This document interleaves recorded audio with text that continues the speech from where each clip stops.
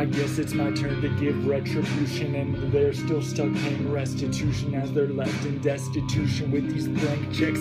They haven't had enough yet, and they are tabla rasa, notre naissance, but they don't know what they're even saying or what they're even thinking. They're trying to read the scriptures without understanding what was written, and I'm trying to translate between the tongues, but I see that no one's having fun yet, because we are not even there yet at the end of the spiritual destiny, the spiritual goal, and I'm trying to extol everything that I can never come to know, because I have never been told on daddy's lab about 5, 10, 15 years back. 5 years old, I can't even keep the math straight. I just remember a Rugrats special on Hanukkah, and I'm just trying to be honest when I see, like, it was one of the best conversations of my life. Me and my older brother and my dad all in the living room in Florida, but I can't even seem to recollect with the same clarity and ability that I once had.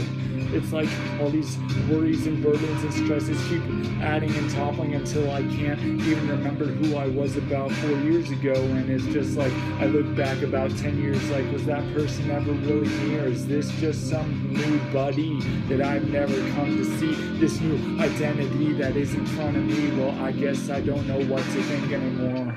Thinking too much. I can't even, cause I'm too hot to the touch. I'm just can't get enough with this passion, and I don't even know where I am anymore or whom I am, cause this philosophical review has got me unmanageable, and I'm just like, you're so incorrigible, so unintelligible, and I'm just like, you fell through the hole, and you are just looking up at the glass ceiling that you've always heard about but never really understood what it means.